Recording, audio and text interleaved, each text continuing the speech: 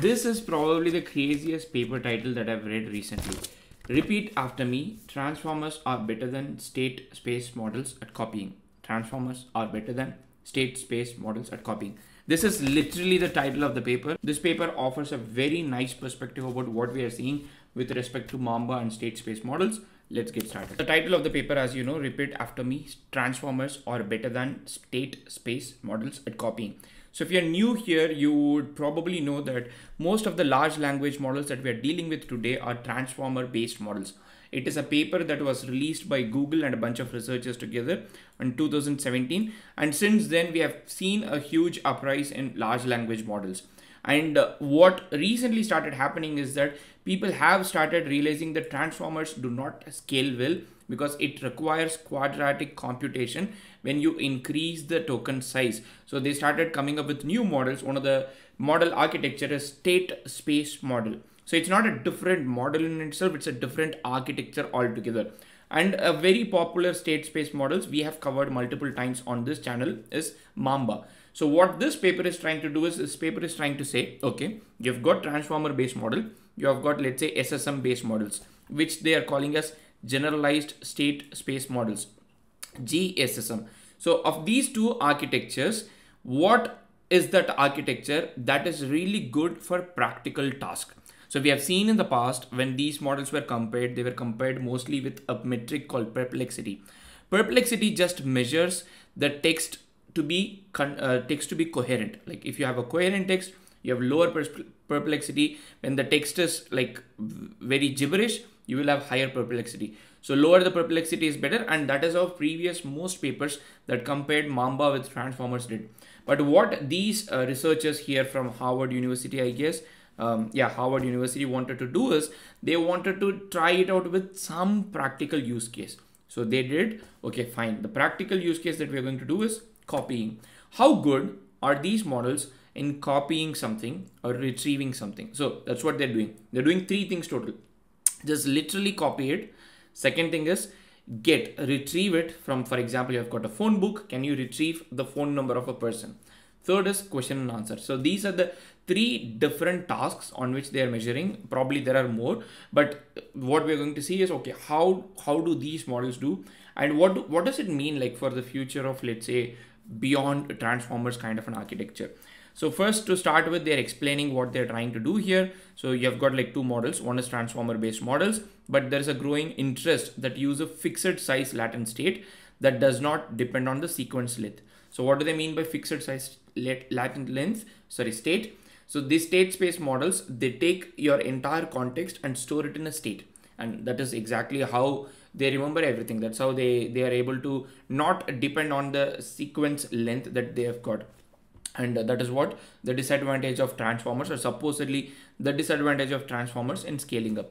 So what they're saying is, while GSMs are promising in terms of inference time efficiency, they're limited compared to transformer models on tasks that require copying from input context. So whatever you give as input context, when the model has to copy or take a certain element from that, they're saying that these models may not do a good job, especially when, you know, the state in which they can store it has got a limited memory. So if it goes beyond that, these models perform really bad. So we start with the theoretical analysis of simple task of string copying.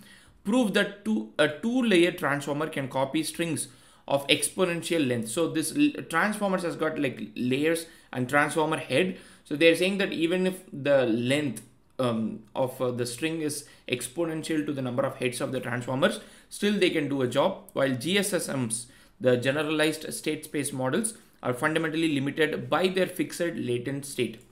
Whatever the size of the latent state, that is the biggest bottleneck for how much data that it can store within the context. Empirically, we find that transformers outperform GSSMs in terms of efficiency, generalization on synthetic tasks that require copying. So finally, we evaluate pre-trained large language models and find that transformer models dramatically outperform state space models at copying and retrieving information together. So basically, this is a very practical sense of an approach. And there is a very important point that they made in this paper that I kind of like started thinking, okay, maybe there is something to the way that human beings communicate. So we'll see that as well. First, they're giving you information about what is transformer, what is the problem with transformers memory, what is the reason why people are going with new model states, new model architectures like Mamba. And after they've given all the information, I think most of you at this point watching this video might already know some of the discussions that we have already had versus transformers versus Mamba. But the main thing here is that, okay, what the models are showing. So let's directly jump into the task in itself. So there are three different types of tasks we have got. One, we have got a copying task, like literally you go and then copy from the input context. The second one, we go to retrieve from the input context. And third, so the second retrieval is phone book lookup, and the third retrieval is question and answer. So we are skipping multiple sections where they did the theoretical approach, where they did the two layer transformer. So we are directly going inside something where they are using practical LLMs that we are familiar with, and we are going to see what they've done. So the kind of LLMs that they're using is for transformer based architecture. They are using Pythia. I think Pythia came from Eleuther AI, if I remember correctly, and Mamba for the SSM. And they've got different model parameters, 410 MB, 1.4 billion parameters, 410 million parameters, 1.4 billion, 2.8 billion. And they are trying to check this across three different tasks: copy shuffle string, question and answering. And something that you might find quite fascinating and profound now, which we'll quickly see once again. So what first we are trying to do is we are trying to give it some information, and then we are trying to expect the large language model to copy from the input text that we have given or the input context, and then fill in the rest of the items. And you can basically see the kind of setup that they're going ahead with. And one of the most important thing is the reason why they've picked these two models is that these two models have been pre-trained on a data set that is called the pile, and they use the same tokenizer. So you kind of can say that it's a very fair play. I'll leave it to better researchers to say whether it is a fair play, but you know, that's what they're trying to say. So the Mamba models generally have slightly lower perplexity. So for the given training size, we have seen very recently that the Mamba models have lower perplexity than the transformer equivalent. And the main difference between Pythia models and Mamba models is the architectural design in itself. So we're comparing basically not two models, two different architectures with two different philosophies of how the architecture is designed. Now, what is the task? So we have the data from C4 dataset. They have randomly taken data from C4 dataset. The prompt consists of two copies of the sample string plus the first word of the string. So let's say I love Abdul, and you have got then I. So what you are expecting is that you expect the model to complete the third copy. That's what you're expecting. So what they're saying is that the smallest transformer model dramatically outperforms the largest GSSM. This happens even though the large GSSMs have enough bits in the state variable to potentially store the context. So at the start, you might have learned that, okay, there is a state, there is like somewhere it stores the state, and that is the context in which it stores. What they are saying is that even though you have enough bits in the state variable to store the entire context, still it does not do well. This confirms the idea that there is an architectural bias of transformers that makes it easier for them to copy from the context. So they're saying maybe transformers have something that makes it easier for them to copy. The other thing is, unlike a string of tokens sampled uniformly at random. So let's say you have got like bunch of English words, and you are randomly taking 100 words and creating something. So unlike a string of tokens sampled uniformly at random, natural text can often be compressed, possibly allowing language models to copy longer string even with limited memory.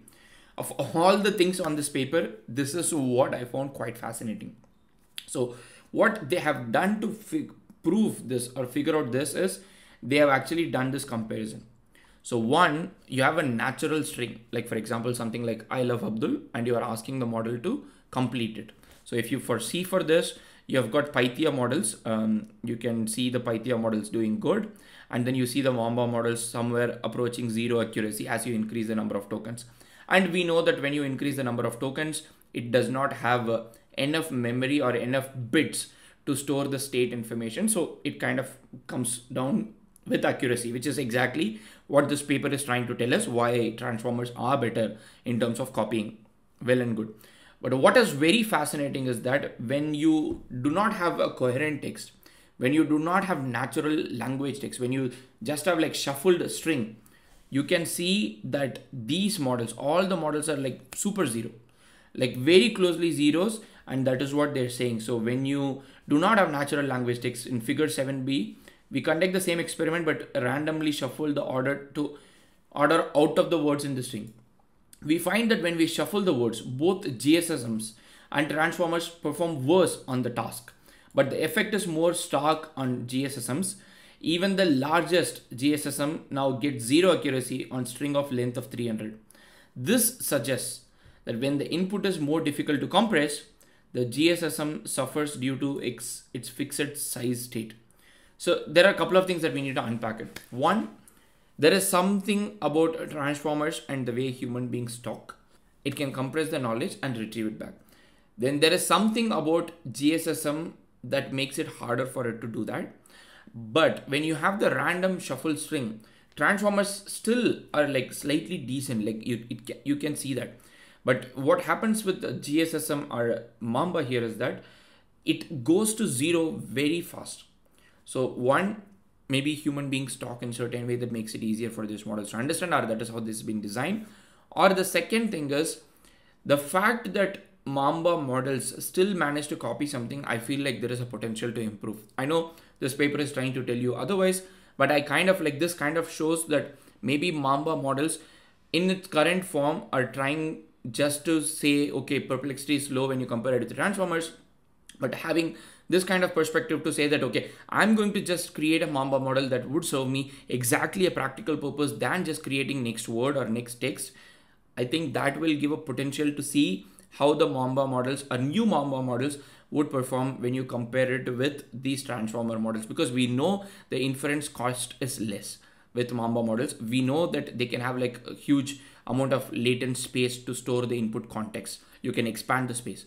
But when you do that, I think this could probably mean that, you don't need RAG, you don't need a lot of other things. Still, the Mamba models can perform a better job than transformers. Maybe potentially there's a possibility. Now, finally, they are doing the retrieval task. Previously, what we saw was a copying task for natural language and also random string. Then you have the retrieval task, phone book lookup. There is a phone book. Probably most of you are not old enough to remember that humans used to carry something called a phone book. It used to have name, number, like literally name and number. Now we have everything on the smartphone. So what they're trying to do is they're trying to create like a phone book, like you have got the name and the number. And what they wanted to do is they wanted to give the name and then see if the number can be retrieved by these models.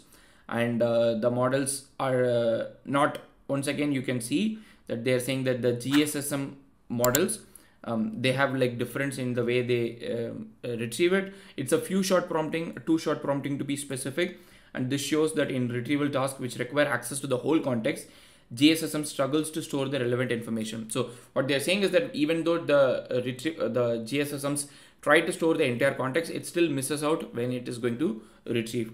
And then they're showing similar stuff with question and answering, which you can actually see how the question and answering performs. The 2.8 billion parameter model on Pythia and also Mamba shows that the delta is not huge and there is a huge potential for Mamba to grow. I mean, the way I take this paper out at the end of the day, so the paper actually finishes here, you can go see the experiment and all the information. But the way I take this paper is, even though the paper literally says, repeat, transformers are better than state space models at copying, I add a subtext or suffix to that saying, at this moment. Transformers are a very matured architecture. And if transformers could have improved all these things, like, we have got instruction fine-tune model, we have got DPO, we have got a lot of crazy innovations that made these large language models to what it is today. And I think there is a good potential for Mamba to grow and then become that model. I still feel there is a bottleneck there in terms of the fixed state size, the number of bits it requires to store the initial information. But I think bottleneck is something that you wouldn't have everywhere. And I'm definitely excited to see where the transformer based models and also the Mamba or SSM models would grow. I hope this was helpful to you in getting a different perspective for Mamba fans. And if you're a transformer fans, you have got a relief. See you in another video. Happy prompting.